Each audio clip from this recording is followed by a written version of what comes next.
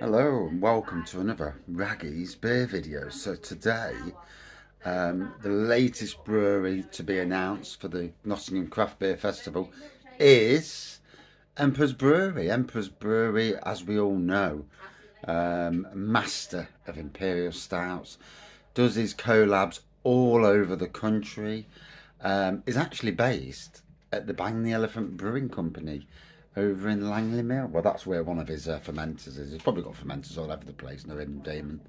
But yeah, really looking forward to what he's going to bring to the party.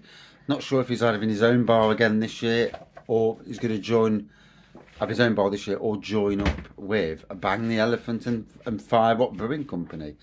It's going to be interesting, you know. Hopefully the Craft Beer Festival will give him a big area to build a bar and maybe sneak a couple of others onto the beer festival. Alter ego, urban